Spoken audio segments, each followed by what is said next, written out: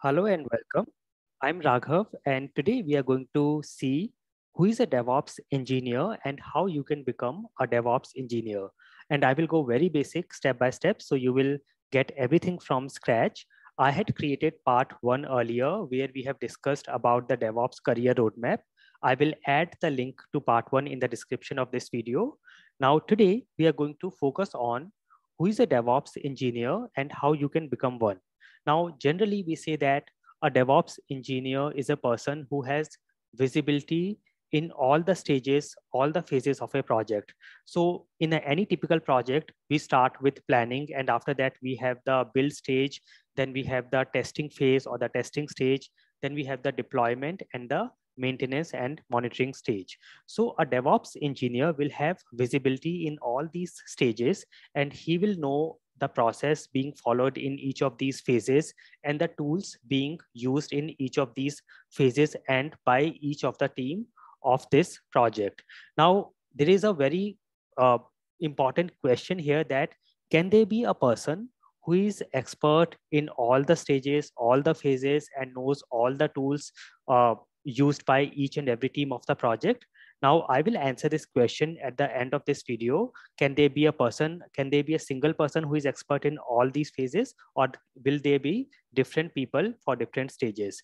So here, let us start with a DevOps engineer role. Who is a DevOps engineer? A DevOps engineer is a person who has visibility in all the stages of the project or all the phases of the project. Now, starting with the build stage, we normally start with the planning stage, and the DevOps engineer has visibility in the process of the planning phase as well. But let us look at these four major and basic stages in any project. So starting with the build stage, a DevOps engineer will have knowledge about the dev process being followed in the project.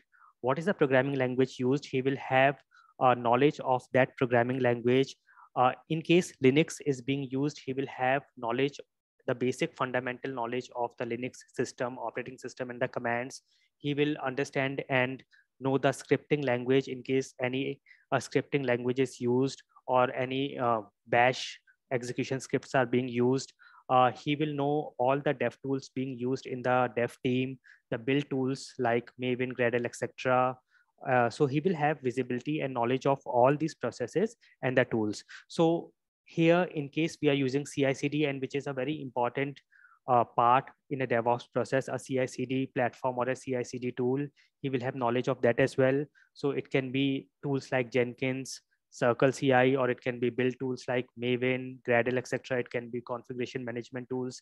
It can be SCM tools like Git and CI/CD, GitLab, etc. So a DevOps person will have information and knowledge of all these processes and tools being used in the coding or the build stage. Now coming to the testing phase, a DevOps person will have knowledge about the testing process. What are the platforms being used? What are the tools being used? If we are creating or scripting our test cases in some particular platform or tool, he will understand that. In case we are using any automation projects or frameworks or tools, he will have knowledge of that. The command line executions, he will have knowledge of that as well. So he will have knowledge of all the testing platforms being used, command line executions, bug tracking tools or platforms being used, any frameworks if we are using. So based on the tools or the processes being used in the testing team, he will have knowledge of that. He or she will have knowledge about this phase as well. Coming to the deployment phase, here the DevOps engineer will understand the deployment process, how the deployment process is done, what are the stages of the deployment process, what are the tools we are using for deployment, are we using any configuration tools, are we using any provisioning tools, what is the configuration management process looks like, in case we are using any containers like Docker, or in case we are using any orchestration tools like Kubernetes.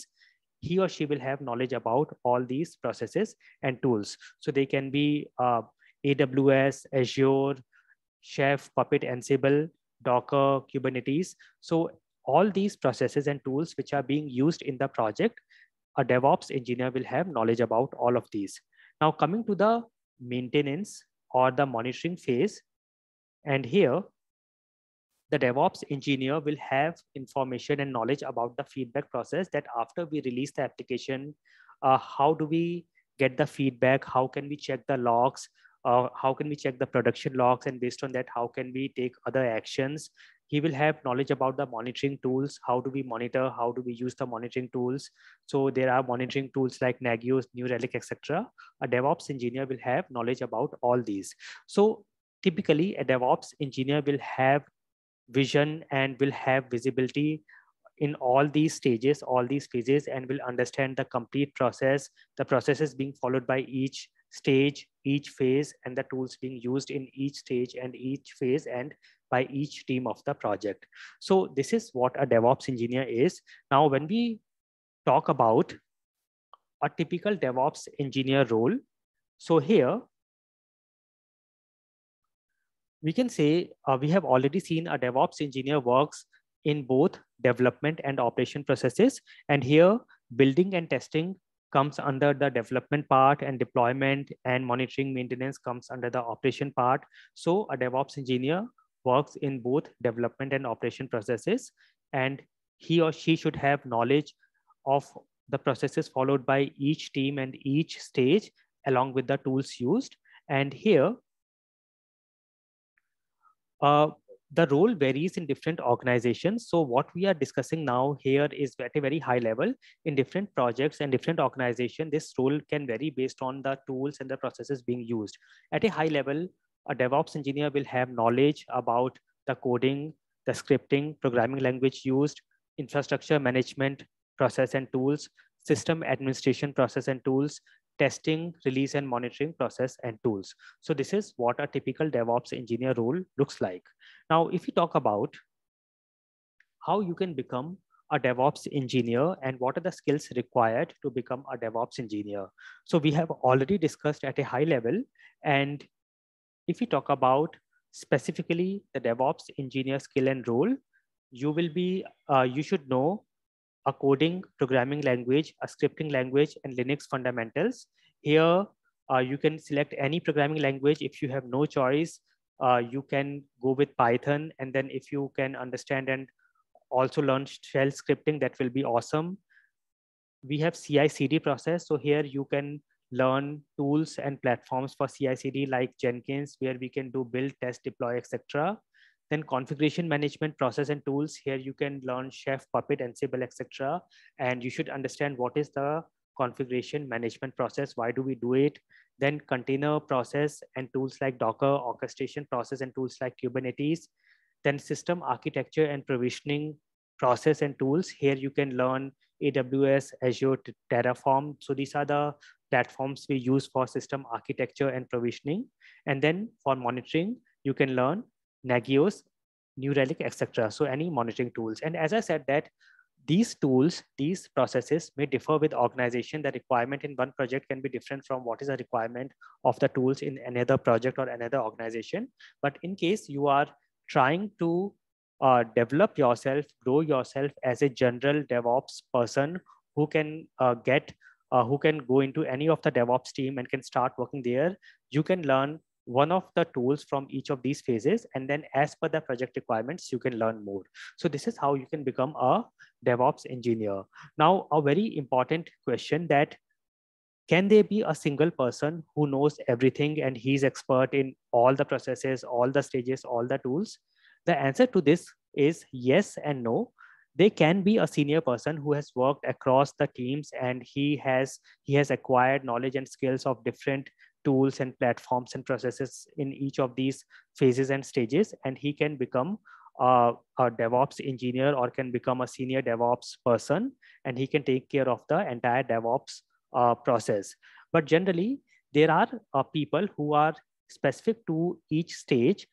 So for example, there can be a person who will take care of all the building process and will communicate it to the person who is taking care of the next stage. So there can be people who can be given responsibility of each stage and then communicating and taking care of all the communication between each of these phases. And then there can be a DevOps manager or a DevOps evangelist who will coordinate between all these experts, all these people, and then this will form the complete DevOps process. So they can be both of the ways. And if you can learn and grow yourself as a person who has visibility in each of these stages, who understands the process, the dev process, the testing process, the deployment process, the monitoring process, and has hands-on experience with at least one tool or platforms in each of these stages, then you can become a really, really good DevOps engineer. So this is how you can become a DevOps engineer. I hope this was very useful for you. If you have any question for me, you can let me know in the comment section below. And if you have any thoughts on this video, you can also let me know in the comment section. I will see you soon. Thank you for watching and never stop learning.